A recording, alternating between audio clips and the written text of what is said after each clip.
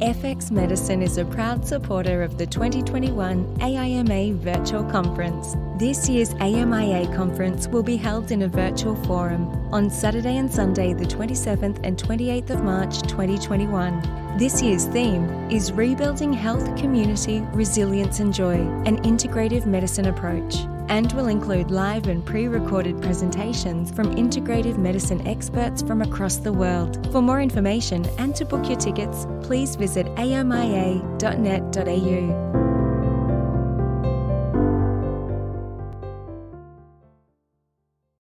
This podcast is intended as healthcare practitioner education only and is not a substitute for medical advice, diagnosis, or treatment.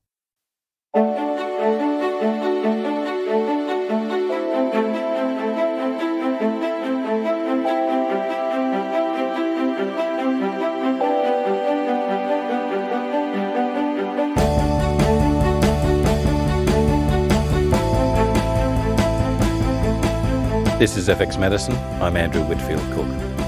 Joining us on the line again today is Beth Bundy. She's a qualified naturopath of over 19 years specialising in integrative and functional medicine. Beth worked previously as technical consultant with PathLab, one of Australia's original functional pathology companies, and currently trains health practitioners nationally as clinical consultant at NutriPath, Integrative Pathology Services. Beth also works as a functional medicine practitioner in a busy and highly successful integrative medical practice. Welcome back to FX Medicine. Beth, how are you?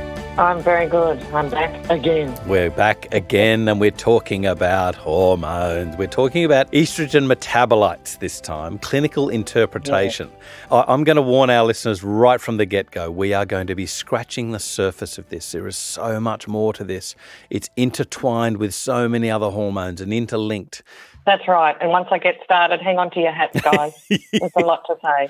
Well, first, let's define and differentiate estrogens from their metabolites, because I remember myself getting caught up with 17-beta estradiol because that's all I knew.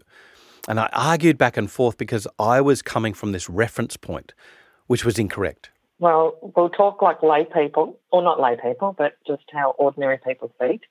And let's just boil it down to...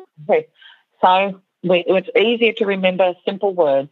So let's just remember that we have three main estrogens: estradiol, which forevermore we shall call E2, estrone, E1, as well as estriol, E3. So I'm just going to call them E1, 2 and 3, if everyone's okay with that. Now, we know that estrogen play an important role in our reproductive tissues, healthy bones. They also help with neurotransmitters in the brain and keeping our cardiovascular system healthy, so that's all lovely. But then they also have different nuances of what those main three do. And I want people to remember that E3 is the major estrogen in pregnant women. So, and it's also usually the most abundant estrogen in the urine of women when we measure them. But predominantly you should see that more elevated in pregnancy, more than the others. It's also been examined for its role in bone and lipid metabolism, as well as they call it a neurosteroid, which is basically regulates neurotransmission and is neuroprotective. And it's also considered less estrogenic than the other E1s and E2s. And E2 is seen as the more biologically active estrogen, and that comes from the ovarian cells and is regulated by FSH. Now, in men, because remember that men do have estrogen as well, in blokes and pubescent children, yes, thank you, E2 comes mainly from estrogen. In menstruating women, so we've got our pre and post women when we're talking about estrogen. So in our pre-menopausal women, E2 comes predominantly from testosterone, metabolized from testosterone, with others conversion of testosterone in peripheral tissue. And the concentrations of this peak around mid-cycle, around ovulation, of course. Then they decline. There's a smaller little rise in the luteal phase. But then in post-menopausal women, most of the E2 that is still made comes from E1. So E1 and E2 can kind of cross-pollinate from each other. We really need pictures again. Can everyone see me cross-pollinating E2 and E1? I'm drawing the diagram for people. I'm going to put some diagrams up on the FX Medicine website for people. Yeah, it's a flow, it's a pathway that this becomes this sort of thing. So, and then E1, again, is reversibly converted to E2 through a 17-beta hydroxysteroid dehydrogenase. Let's just say it's an enzyme. Now, circulating E1 levels are relatively high when we're born in both men and women. It decreases postnatally and then increases again during puberty. In premenopause women, E1 is predominantly produced by the conversion of androstenedione in the ovaries, which androstenedione is another hormone above testosterone in our pathway. And these concentrations peak before ovulation, similar to E2. And in post-menopause women, E1 becomes the predominant estrogen. So E2 more in the menstruating women and E1 post-menopause. And in these ladies and men and children, E1 is largely produced, again, by the conversion of androstenedione in peripheral tissue, right? So not the ovary.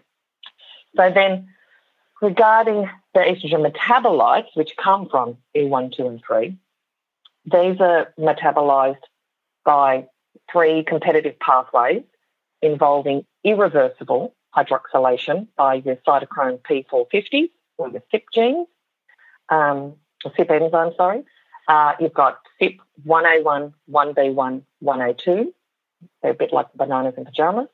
And then we have E1 and E2 are converted to catechol estrogens, which are your hydroxy, your 2-hydroxy-E1, your 4-hydroxy-E1, your 2-hydroxy-E2, and your 4-hydroxy-E2. Estrone and estradiol get 2 and 4-hydroxy versions. And then we have the 16-hydroxy, which is then moves on to make E3, which we talked about before. So the catechol estrogens, which from here on out I will call these hydroxys, are further metabolized or methylated by the COMT enzyme, the catechol oromethyltransferase, to your methoxy estrogens. So now your 2 and 4s become 2-methoxy and 4-methoxy E1 and E2. So there's a lot of, kids in the house when it comes to your estrogen metabolites. So what we have to remember too is these hydroxy estrogens are constantly being formed and inactivated by methylation via COMT. So this is one reason why it's important to have good methylation and good COMT processes. So the hydroxys and their methoxys are then sulfated and glucuronidated in the liver, which then increases their solubility in the blood, their clearance rate and elimination in the urine and the stool. Right, so I want people to remember it doesn't just come out of the urine, it comes in the stool as well. Now, the liver's ability to properly metabolize is what's really been found to affect the risk of breast cancer or cancers in ladies. And this is because depending on which metabolic pathway predominates, too much of a certain estrogen metabolite, say the 4-hydroxy, can build up, and high levels of the 4-hydroxy, and to a lesser extent, sometimes the 2s, and especially if there's decreased methylation, this is highly associated with increased breast cancer risk, as those hydroxy estrogens can oxidize to highly reactive quinones, and these, especially with glutathione levels are low, can bind to DNA, cause mutations that can lead to cancer. Okay, we've spoken, majorly about the liver. Is the conversion only done in the liver? No. So estrogens are metabolized in 2 phases. Phase 1, which is your hydroxylation, and phase 2, your methylation. In addition to methylation, the parent estrogens, so when we talk about parent estrogens, that's when we're talking E1, E2, and 3. And hydroxys, as I said, are conjugated to make them more soluble and excreted in wee and poo. But the first metabolism of estrogens, which is the hydroxylation by the CYP1A1 and 1B1, they're mainly expressed in liver and breast tissue. But ultimately, since most CYP enzymes are expressed in the liver, the majority of the metabolism of estrogens is in the liver. But we have to remember that it does happen in other tissues. I also want to say the major metabolite of E2, or 2-hydroxy E2, is mainly catalysed by CYP1A2 and 3A4 in the liver. But the banana and pajama 1A1 is in extrahepatic tissues. 1B1, the other banana, is highly expressed in estrogen target tissues. So that's where, like I mentioned, breast, but also ovary and uterus. And that one specifically catalyses 4-hydroxy. And when 4-hydroxy is properly methylated, so again, just reiterating that we need to have those methylation pathways up to scratch, or we need to assess those when we're also looking at aberrant estrogen metabolites. So if 4-hydroxy is properly methylated to 4-methoxy, it's relatively benign because it's easily eliminated and the risks are low. The problem is when methylation is inadequate and there becomes a build-up of this 4-hydroxy. And interestingly, equine-based estrogens, so your replacement therapies, do increase this metabolism into 4-hydroxy. So that's, again, something to be mindful of when you're treating women on that. And the 4-hydroxy, remember we said that's the problem that can move into the quinone forms, which increase risk for breast and endometrial cancer risk. Yeah, and hyperplasia. I mean, this is the whole issue of tamoxifen, is that it's a selective estrogen receptor modifier in the breast, but unfortunately you have a runaway effect in the uterus. And this is where the further issues come down the line. It's activated. It's a 4-hydroxylation issue. So we'll get to that later when we're talking about how we can intercede, how we can help people with this. But I think it's really interesting, this interplay with our genomics, that this is one area where further research can lead to helping people who are in a subset.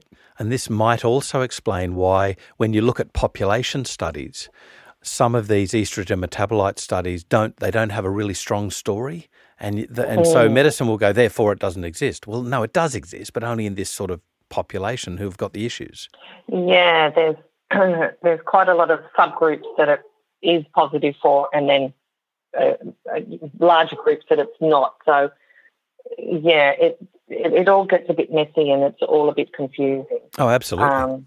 When we talk about the metabolites. Yeah. To me, I was so skeptical at the beginning about, having your gene SNPs tested and what that was going to mean, and people going down paranoid pathways that they've got a real issue. But now I just see it as it's a tool. It's a clinical tool. It's like a background baseline that if there's another issue surfacing, you might want to look at that and go, Yeah, absolutely. And this is where it's not just the COMT, Yes. It's the MAO, it's your CYP genes too. So we talk about CYP enzymes, all the bananas and pajamas, but it's also their genes that are potentiating that. So this is why it's not so easy. And even when people do a test on metabolites and then they treat it and then they don't get the results they want, it's not just as easy as throw dim at something and everything will be better because of all these other things that we're talking about. Yeah, so maybe we should go back into the metabolites a little bit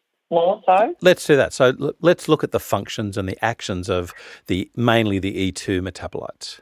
So as we said before, or as I said before, the 16 and the 4 are relatively more estrogenic and have more toxic potential than the 2-hydroxy, which are considered to have little estrogenic or even anti-estrogenic properties in some sites. So there's actually some evidence from cell studies using estrogen receptor positive breast cancer cells that 2-hydroxy E1 and E2 inhibit cell growth and proliferation, and that the 2-hydroxy metabolites have been associated with normal cell differentiation and apoptosis. So this is probably where this whole 2-hydroxy is a good estrogen has come from. And a high rate of clearance, if you've got a good COMT enzyme, leads to a lower potency in the estrogen target tissue, your breast, uterus, etc. And going through the methoxy. So if all that works well, that has been shown to also inhibit cancer production by suppressing cell proliferation and angiogenesis, which is great. With the 4-hydroxy, that has mainly is the big baddie for the cancer potential because it has this ability to cause DNA damage by forming these depurinating adducts, which cause oxidative damage and can initiate the cancer. It has also shown that ratios of the DNA adducts to their parent estrogen, so their E1, 2 and 3, were significantly higher in women with breast cancer. And plus, obviously, if the COMT enzyme is inhibited, then you're going to have more 4-hydroxy as well. So we've got to make sure the methylation is pushing that 4-hydroxy through to the 4-methoxy, so it's inactive, so to speak. Your 16-hydroxy is another potential tumour initiator. Animal studies have shown that high urinary concentrations of the 16-hydroxy was increased proliferation of the mammary cells, oncogene expression, and breast tumour incidence. And another study on human breast tissue found that 16-hydroxy levels were 8-fold higher in breast cancer of the, the duct, the lobular duct, than nearby fat tissue in the breast. And these sorts of things can be elevated through obesity, hypothyroidism, pesticide toxicity, or really kind of most environmental toxicities, excess omega-6 fatty acids, and general inflammatory cytokines ranging around the body. So the 2 is considered safer, 4 not so much because of the DNA mutation potential, and the 16 we don't want that high.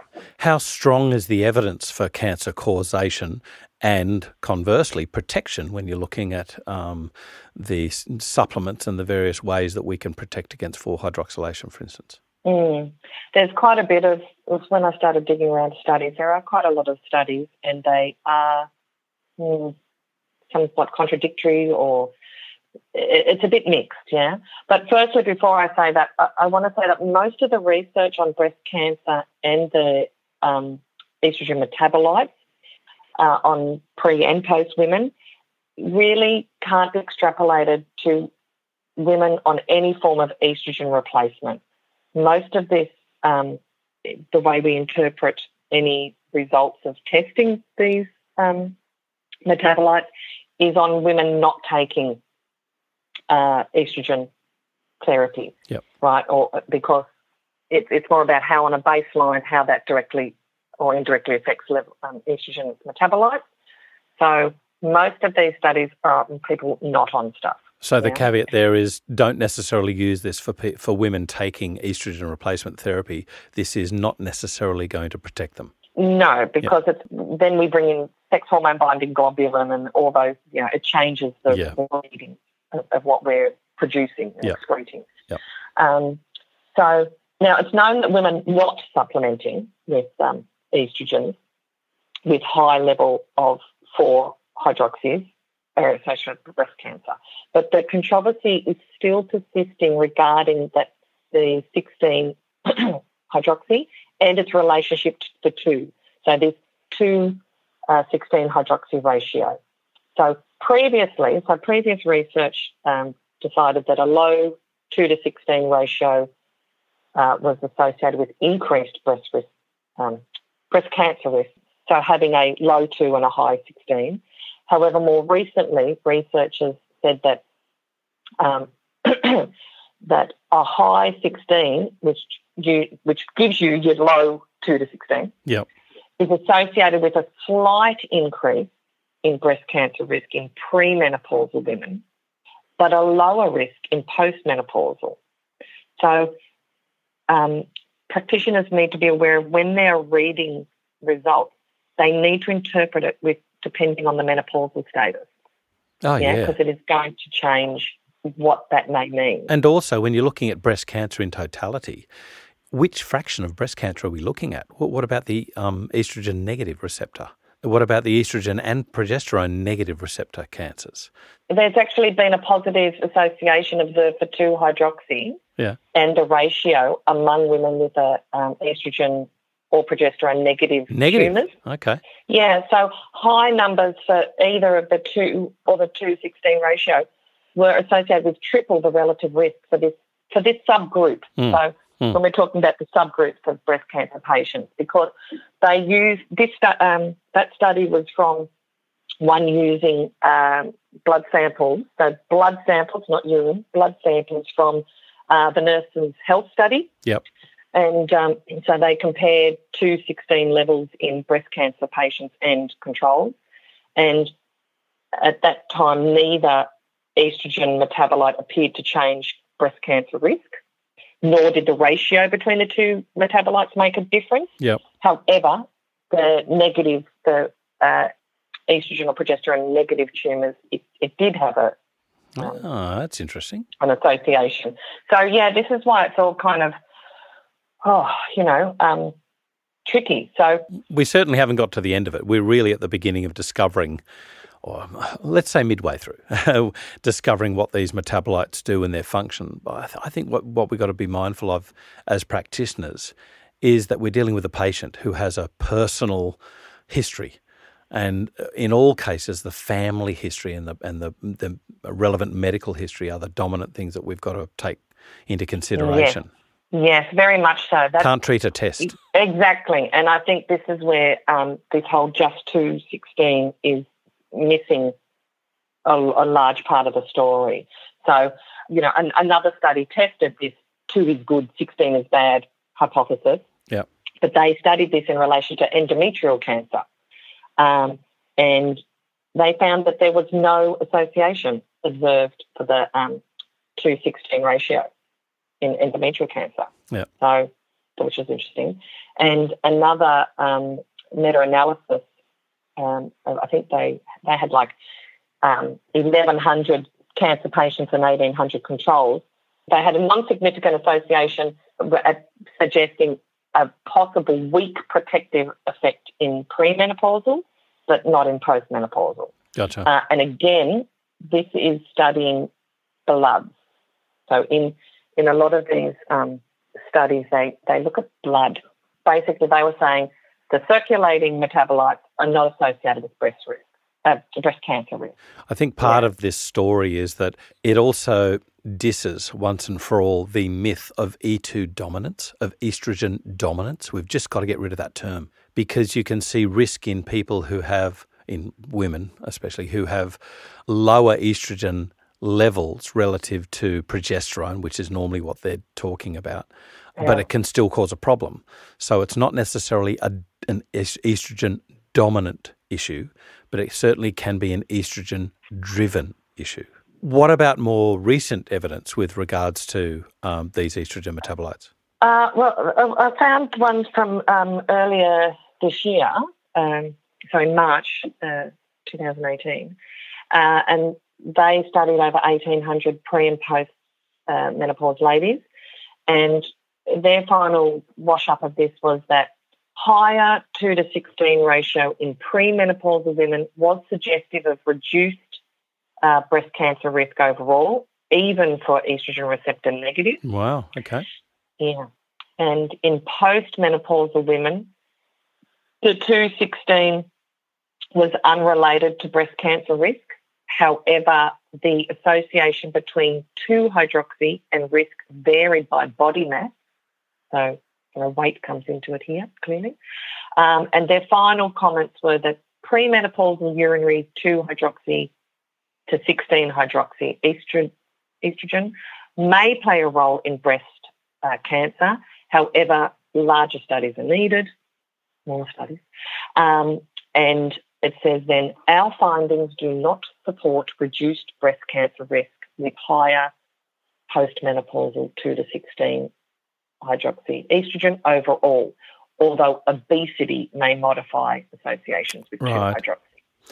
So the association between the circulating estrogens and breast cancer has been pretty well established as the estrogens as their whole.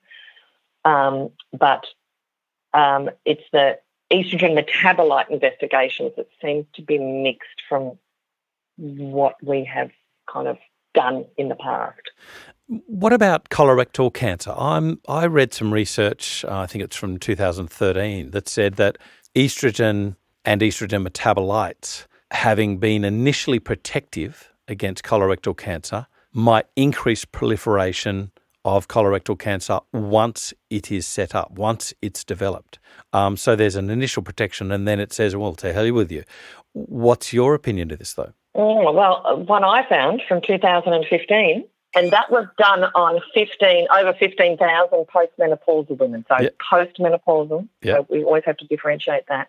And they came to the conclusion that circulating estrogens and their metabolites were unrelated to colorectal cancer. This is certainly not ended. There's so much more to delve into, isn't it?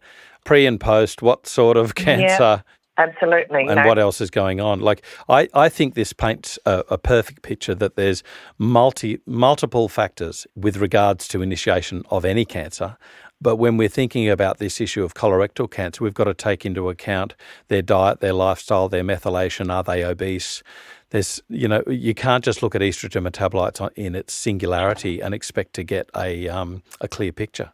Absolutely. Given that it's one piece of the jigsaw, how do we test for these estrogen metabolites? And you were mentioning blood earlier. What about blood, and how accurate is urine testing versus blood?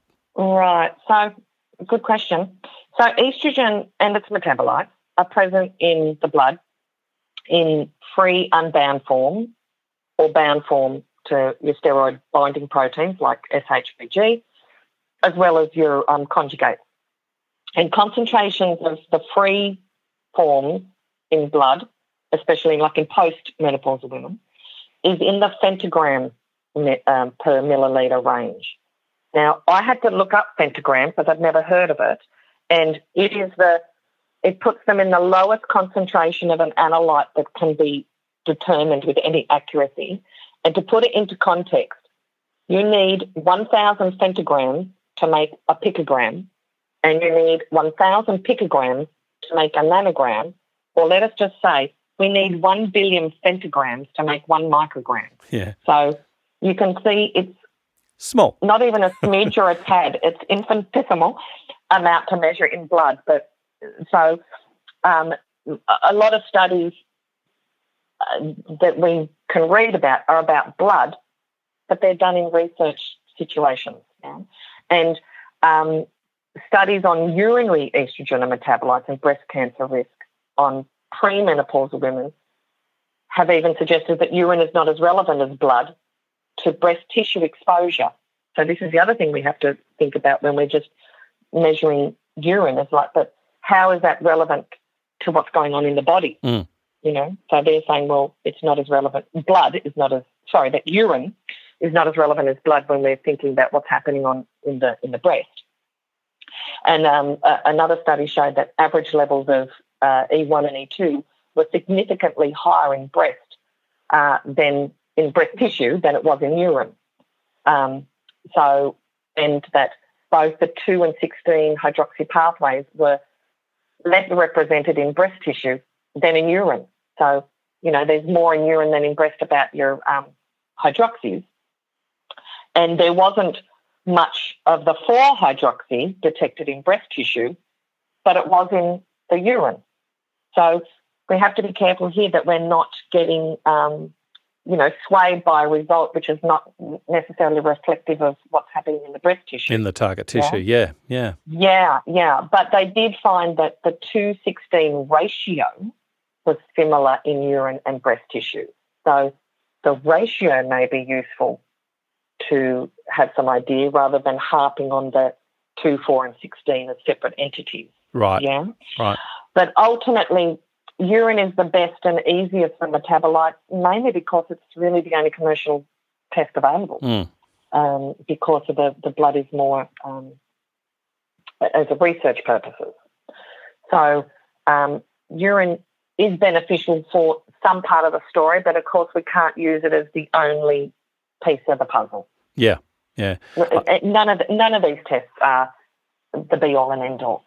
And the other thing is when they did a study on when do you collect this? When do you collect the urine? So they did a study where they tested early follicular, mid-follicular, peri-ovulation and mid-luteal. And this is in premenopausal women, obviously. And they found that the 2:16 ratio and the 2:4 ratio was significantly increased during around peri-ovulation, so after ovulation and mid-luteal. So, that's going to give us our strongest readings then around the luteal phase. So, generally you would say, well, if you want the biggest number to read, which is helpful because sometimes they don't really say much, then you do want around that luteal phase for the menstruating women. And with menopause, you can do it any time, clearly, because they don't have a cycle. Okay, so when we're talking, given that we want to intercede and we want to modify the metabolism of estrogen, the ratios, what agents do you use? What agents do you advocate? What have you seen results with? Because of all the studies that are around, and I went swimming in them to talk to you today, there doesn't seem to be enough data to confirm the role of estrogen metabolites as true predictors of breast cancer. But we can say that any intervention which helps reduce circulating levels of the primary estrogens is something to consider, because they then become hydroxy and methoxy. Yeah. And this is going to help lower risk. So first and foremost, I think we need to remember that we need to look at the parent estrogens as well as the metabolites, not just go for the metabolites and that's your answer. Yes. Which I know that, people do, practitioners do. But there are some things we can certainly look at. 2-hydroxy levels are affected by genetics and lifestyle factors, including smoking and weight. We mentioned weight before. And increased adiposity has been associated with a reduced 2-hydroxy, whereas a higher 2-hydroxy has been found in lean women, including those with anorexia, interestingly, or those who do a lot of frequent strenuous exercise. However, exercise generally doesn't increase the 2:16 ratio, except in women with very low initial 2:16 ratios. So losing weight and exercising does seem to shift the production towards the 2-hydroxy. Yeah. I have got some bad news, though, regarding wine and caffeine. So no! Everyone take your last... Exactly. So depending on what time you're listening to this, take your last sip of finish that glass and finish that mug. Coffee intake has been associated with a higher 2-hydroxy estrone and hydroxy estradiol. Decaffeinated coffee was not associated with the 2-hydroxy pathway, but more so with the 16 and E3, which I thought was interesting. Progesterone, iodine and vitamin D have all been shown to increase the 2-hydroxys and decrease the relative concentration of 4-hydroxys. Remembering that our 2-hydroxys are created by the CYP1A1 banana, and this is activated by the phytochemicals found in the cruciferous vegetables, your cauliflower, your broccoli, your cabbage, and, God forbid, kale. And also iodine, progesterone and vitamin D, it's worth considering if the 2 is low or relatively low to the 4, yeah? So you can either assess those levels or just suggest people eat more leafy greens, which is always a good start. Also fibre, soluble fibre more specifically, has found to help with the 16-hydroxy level. And we mentioned before about COMT. We need to make sure that there's enough cofactors for your COMT enzymes to work. So that's your B6, B12, folate, betaine and the like. And remembering glutathione, right, because it's so important in the detox pathways, especially the quinone estrogens. And, a lot of our patients might be on numerous medications, hormone therapy. They've all got exposure to environmental toxins. They might be smoking. All of these things affect glutathione. Vitamin C is necessary to help glutathione, as is selenium. So all of these things need to be put into the mix when we're talking about metabolites. And also, because the 216, has been talked about with breast cancer risk and what have you, and many people know about the cruciferous vegetables because they have things like the indole 3-carbinol and diindole methane, which is your DIM. So, but now the quandary is, well, because the 216 and the metabolites is so controversial, I don't know what that means for I3C and DIM. I don't know if you've got any thoughts on that, Andrew. So my issue is with indole 3-carbinol as an agent, as a controlled agent. One, when you take I3C orally, you don't measure I3C in the blood. So the actual activation of I3C is what you're hoping can control the metabolites with. And the problem is, depending on the stomach acid, depending on digestion and a number of other factors, you can't necessarily control what it condenses to because I3C is a monomer. It wants to condense. What you want it to condense to is DIM, and that's the major in vivo byproduct that's measured. The problem is, and this was illustrated in a very old study by, I remember the authors, Zhu and Connie, in I think it was 1998. And what they were talking about is the problem is indolocarbazole. If you get that upregulated condensation product, then you're going to increase the 4 series of estrogens, depending on the research that was cited, dogs or humans, between 4 and 10-fold. That's bad. So I remember talking, this was a blog that I did and Christine Horton chimed in and she said, so this is why she prefers broccoli sprout extract because she prefers that it's a controlled thing, a balanced thing with other beneficial agents in there, not just one knife, if you like, of DIM versus I3C. So my other problem with indole 3-carbinol is that it upregulates CYP3A4, and therefore you've got multiple drug detoxification issues. So in what patient are you going to use this? Now, if you're sure, fine. But if you're not, I think the be-all and end-all with all of this is you've got to do a test if you're going to use these agents at baseline and at, say, 2-3 months to show a treatment difference. And if you can't show a treatment difference or if it's going the wrong way, then for goodness sake, stop. But in no case should you be resting on either of these agents as the magic agent to go with. They're never the magic agent.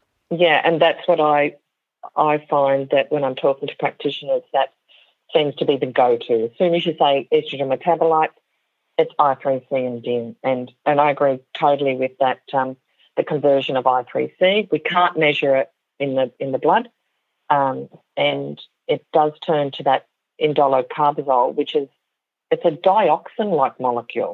Now, dioxin is poison, so, it is problematic. And so I personally don't jump to that as my first port of call. The first port of call should always be things like exercise and diet. What about, you mentioned vitamin D before, what about midday sun exposure for 5 to 15 minutes? I mean, what about, as you said, fibre? I mean, these should be the go-to things. Yeah, and like you say, they're not the be-all and end-all, and that's not going to fix all your problems. And this is probably when people are using O3C, why sometimes they do a baseline and treat and then are saying, the results are worse or haven't moved. And it could be because, you're not converting to DIM, you're converting to the other what about CONT? What about your methylation issues? What about, we're not even talking about these today, but there's so many other, you mentioned the neurotransmitter sort of action. I think the whole thing with any hormone is, it's not a hormone in isolation. It's a hormone in a complicated network of interplay. And you've got to think really seriously about that when you're going to upset it. Yeah, and bottom line, good old practitioners love the gut. This is the other thing we've got to consider. I think apart from what they're eating, is the microbiome, because, again, they've done some studies and found that the levels of urinary estrogens and metabolites in men and postmenopausal women was strongly associated with fecal microbiome richness and diversity. Yeah. So there's another issue. What then influences that? Exercise, sleep, vegetables. Yeah, exactly.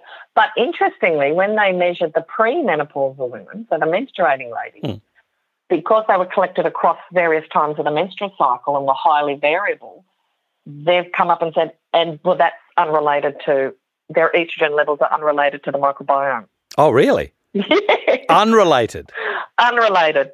It was all too hard. It was all too variable. So, which we know the microbiome varies, it can do on a day-to-day basis. So, but it's all of those things need to be put into. And it is a bit like when people say that, sometimes the way we're going with our supplements, we are just a natural doctor. We're still prescribing pills and forgetting the tenets of, like you said, sleep, diet, laughter, sunshine, all those sorts of things. And the naturopathic axiom of treat the gut and the liver.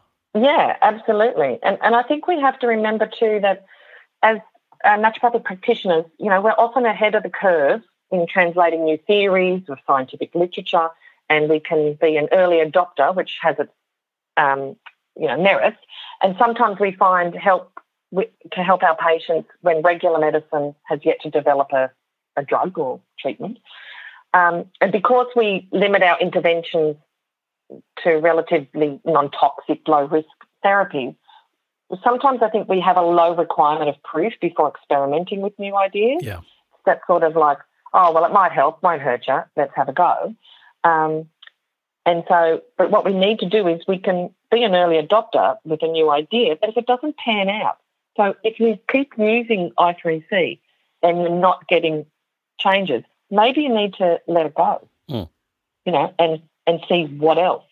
So, and especially I think, today we've shown that there's not an absolute linear decision about cancer risk and these hormones, especially the metabolites. So it's a lot more complex than we first thought. So I think we need to kind of step away a little bit about a test result equaling cancer or not, and kind of look at all the other things that play a part in how that result came to be. Well, we've spoken about a heap of resources and papers, which, are still controversial and sometimes contradictory. What other further resources are there, Beth? Well, I can pass on all the study papers that I looked at and that mentioned today, and we can put that up on the website. We'll definitely put those up on the website. People can read, keep themselves awake at night reading about it. Or put themselves to sleep and get some and benefit their estrogen metabolism. Yes, and maybe they should just have their last sneaky wine and coffee before they get stuck into their hearty cruciferous vegetables. Well, we've certainly covered a lot. We've covered the, morning exercise and diet are obviously the givers of health. We should get some vitamin D, preferably at midday, only for a short amount of time though. And we should include those naturopathic axioms of treating the gut and the liver and making sure that we're getting adequate fibre, which is a lot, and that we should also be cautious of bananas. Thanks very much. Thanks very much. Absolutely. Thanks, guys. Thanks for listening. This is FX Medicine. I'm Andrew Whitfield Cook. FX Medicine is evolving. As we continue to grow, it's important to us that we remain clinically relevant to your practice. So if you know of an expert you want to hear from, let us know. You can contact us on fxmedicine.com.au, Facebook or Instagram.